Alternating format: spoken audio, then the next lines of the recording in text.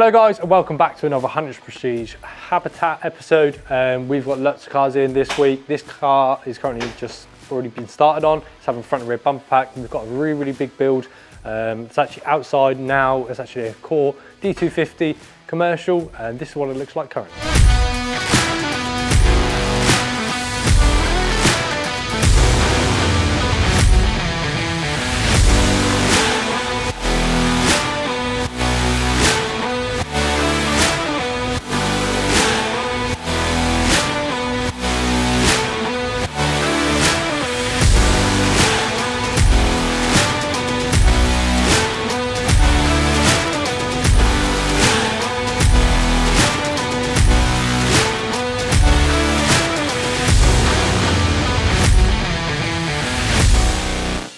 So on this customer's car, he's having the front and rear bumpers changed. Currently he's got like the light Atlas, he's got a Defender X, so he's got the orange calipers at the front. So we're just gonna change everything to gloss black for him. It's already got obviously nice smoked lights. We're just doing little things for this customer's build just to make it a little bit more updated for him. And then we've got another car turning up about 2 o'clock, and that's just a roof rack and set mud flaps as well.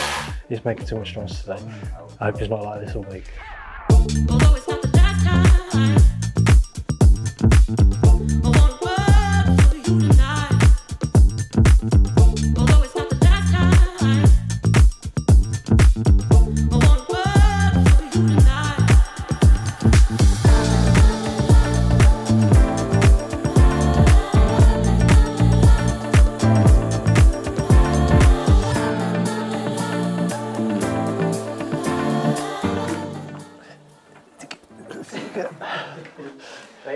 Yep, let's go with that one.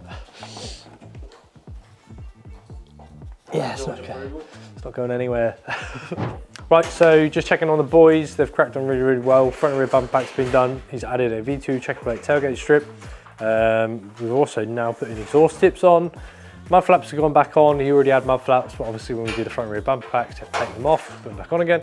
And he's also got a spoiler on. Right, so we'll have a quick tidy up and then we'll get the other car in.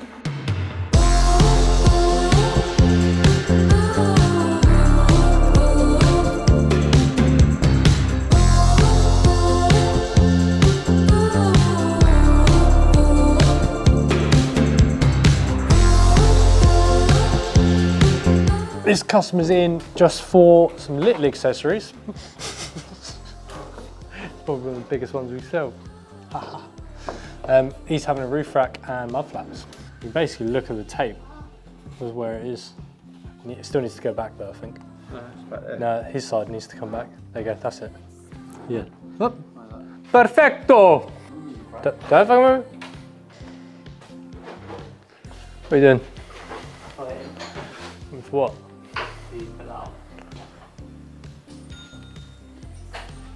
It's the problem with the youth today. They want to get paid, but they don't want to do the work.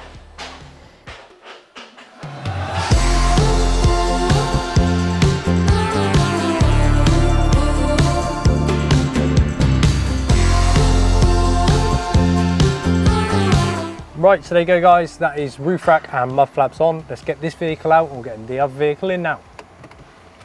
Let's go.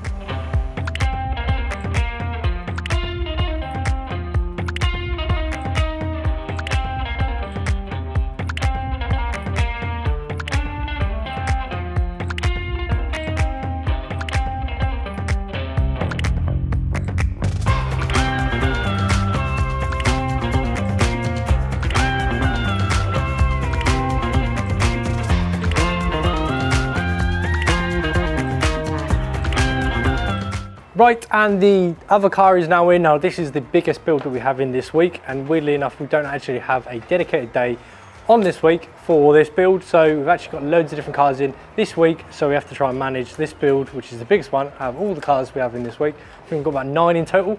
We've got to try and manage this one in between all those cars. So this is a low spec Defender that the customer's bought for that main reason. He's bought it because he actually wants to move on with it, so he's just going to do little upgrades that he thinks is going to obviously up the value of the car and what we'd be happy with. So we're going to be changing all the silver on this car to gloss black. Nick's just in the process of removing the silver badges to put black ones on there.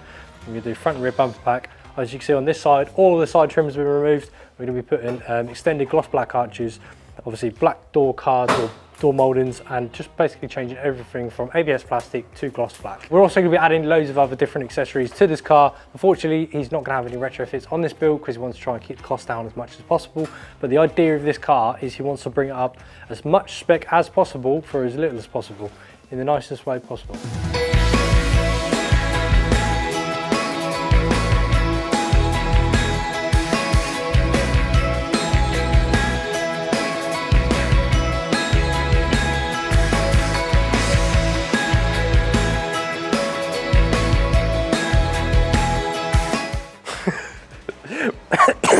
Solid.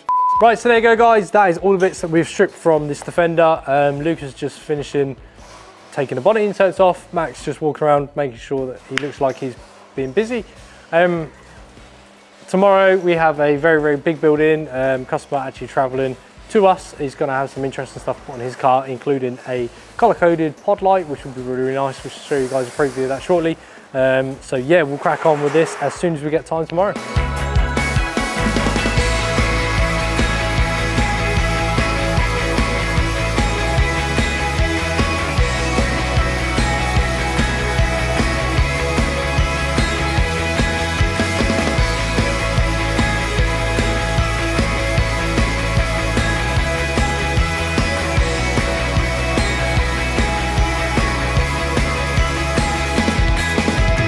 Right, so day 2 of this week, we've got another customer in. Now this customer's actually having a bespoke pod light put on his car and quite a lot of other accessories that we're going to be doing. He's going to have a 13.1 screen upgrade. We're also going to be fitting an ambient light extension kit. We're going to be doing front grille, a couple of interior accessories, having a V2 boot light, and he's having a checker plate strip, reverse lights. He's also having his ladder rungs changed gloss black. He's having rear smoke lights, and he's also having dynamic mirror indicators. Let's get started on today.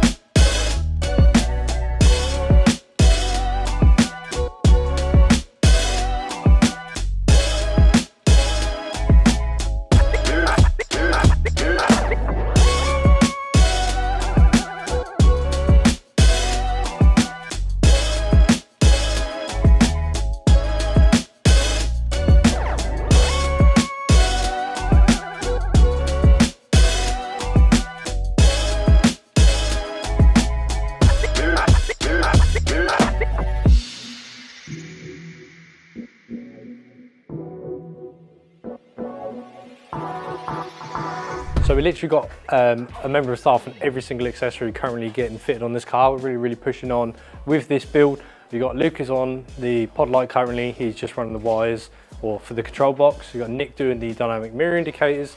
Mac has just swapped the rear lights and is also now doing the reverse lights on this car. And the guys are now working on the 13.1 screen upgrade, stripping it down, ready to put the new screen in and then activate it.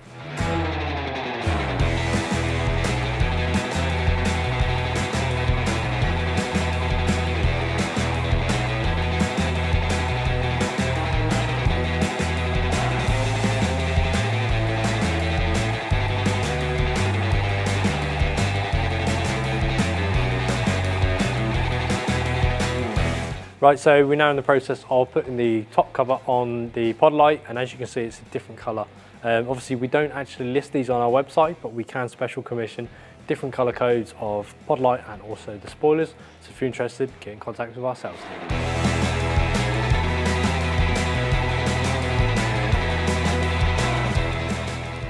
Right, so we've got the screening, as you can see. So he's gone for the 13.1 over the 11.4. It's just such a bigger screen, it looks so much better.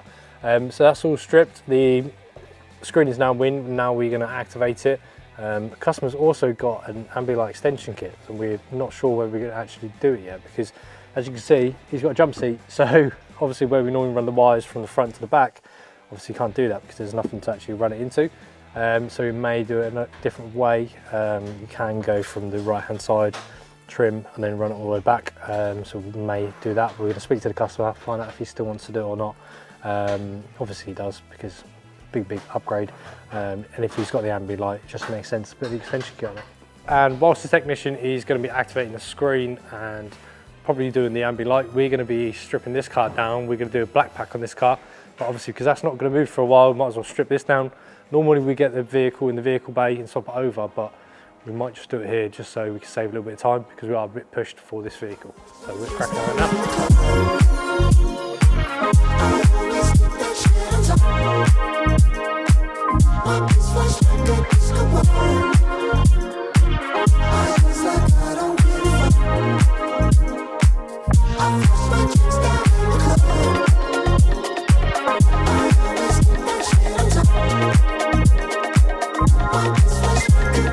So back in the old days, before we actually had the vehicle bay, we actually used to work just in a warehouse like this.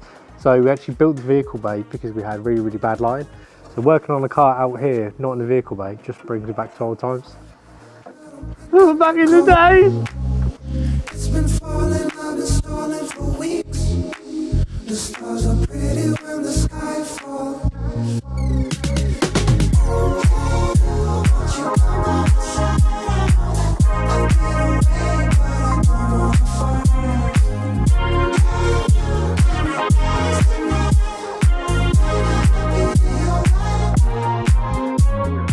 Right, okay, so we figured it out. Obviously, because this customer's got a jump seat, you can't run the same way that we normally do with the wires. So we actually did it a different way. So at the front, you may notice there's like a plastic shroud, which is for the USB-C, the USB, and then also a 12-volt socket, which is actually different on the center console ones or the standard passenger ones that normally we do have. So what we actually did was we removed that, and then you can actually get into the lining. So what we did was we lifted the lining up and ran the wire underneath. And underneath the driver's side, or the right-hand drive, there's a cover for the battery. So we actually took it off, fed the wire through, and you can actually see it that way. So it just bypasses the center console completely. And to be honest, if the center console wasn't there, it'd be a much better way for us to actually run the wires anyway. So we did that, and then obviously we just split it to the passenger side, nice and easy. So yeah, that's now all done. So we just tidied up all the wires, and as you can see, you've now got ambient light in the rear, as well as in the footwells. One man army, Rambo. Baby walking like Naomi Campbell. Make me wanna risk it all, take a gamble. Little butterfly tattoo on her ankle. It go together with the one on my shoulder. Right, this customer's just popped in just for a quick spoiler fitment, because here at Hunters we do free fitting on all of our V1 spoilers. So if you have one, you don't feel comfortable putting it on, get in contact with us and we'll fit it for you.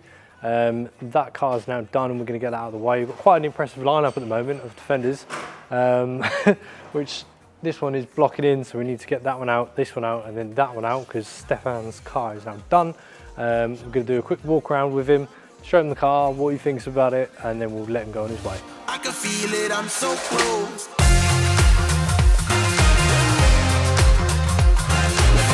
I can feel it in my bones and that. Move our bodies 'cause we own the night.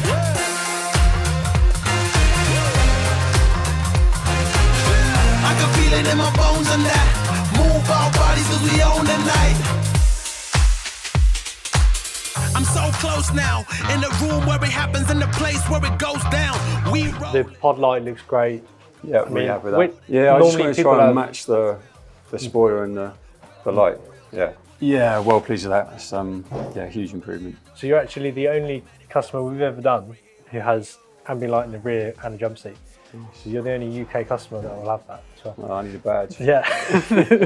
Obviously you didn't know when you first came in as well that your rear lights on the right hand side was actually damaged as well. Yeah. So once we took the covers off, took all the trim off, and then saw it was damaged, which is good that you changed them anyway. Not only do they look better, but also they're not going to fill up with condensation. Now it's getting a little bit colder. Yeah, they're really smart. Talk about that as well. You've got the reverse lights. Obviously this only reverse light that Land Rover supplying their lights are absolutely terrible at night. So now it's getting darker a little bit earlier in the day. Reverse lights are going to be really, really good for the evening. Land Rover made such a good vehicle and then add silver absolutely everywhere where they don't need to. So it just finishes that off nicely and it's really good. It's crazy what a difference just literally those three strips make. Yeah, it completely changes it, doesn't it? Happy with it? Love it. Yeah, awesome. Really good. What's next? Next, save up some money. Yeah. Probably come back and, yeah, steering wheel would be nice, wouldn't it? Yeah. Right, I will give you the key because we have a big backlog of cars in at the moment. Thank you very much for coming to us. Yeah, appreciate it, George. If you need anything, let us know.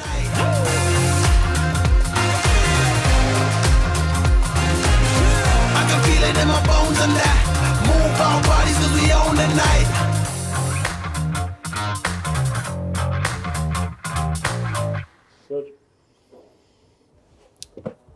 It has been an extremely long day today. We've achieved a lot, haven't we, Nick? We have. He said we have. He ain't got a mic, but he said we have.